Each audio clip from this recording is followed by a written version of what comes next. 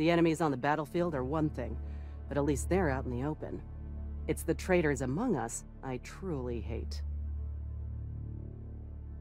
I haven't set foot on Super Earth myself, but I've heard it's even more spectacular in person. Even though the First Galactic War ended almost 100 years ago, we're still enjoying the freedom those heroes fought and died for. Maybe in another 100 years, our descendants will be doing the same. The election is coming up.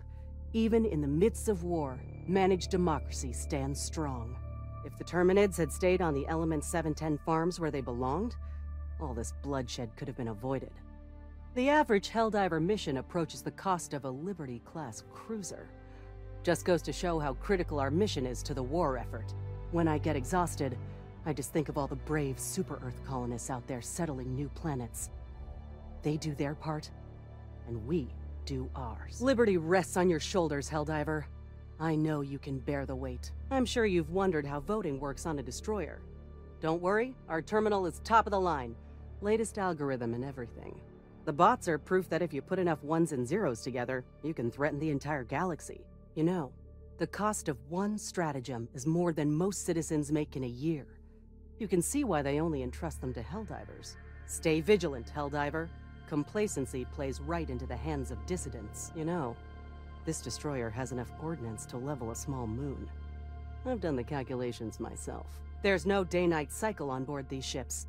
I like to imagine it's always morning, with a whole day of defending freedom left ahead of me. The more we fight, the more it becomes clear that our enemies will never accept our way of life.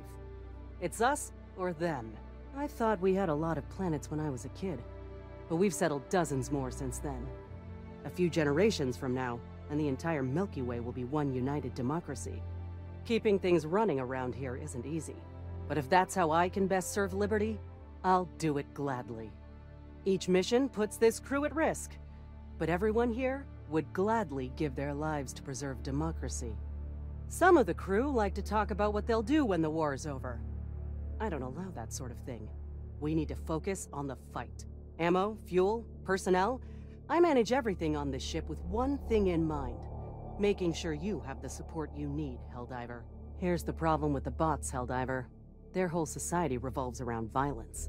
If they actually won the war, they'd have no idea how to function. You know, the problem with the bugs is that they're relentless expansionists. In their region of space, we found them on nearly every planet we've settled. The bugs are basically an out-of-control pest, and you're the exterminator. If you've got any medals or super credits, you can spend them in the acquisition store. That's where they sell the fancy stuff.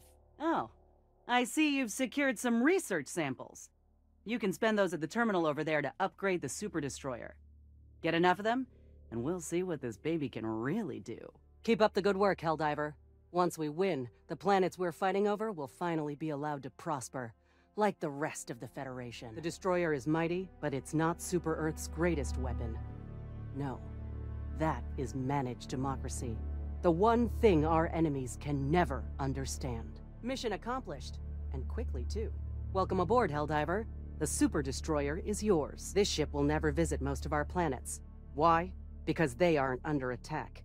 And with you here, they'll stay that way. If we don't stop the bugs' mindless reproduction, the burden's going to fall on our children. And our children's children.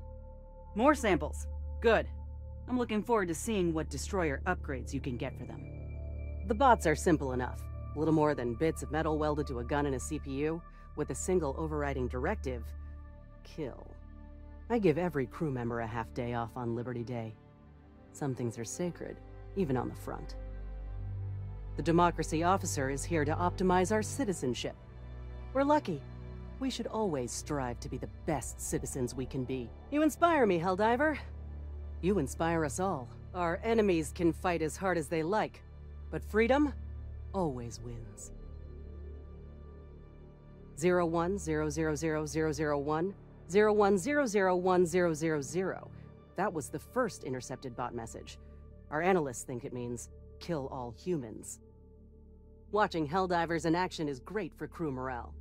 It's even better than a dissident execution. Welcome aboard, Helldiver. We can never have too many heroes fighting for peace. Freedom wins again.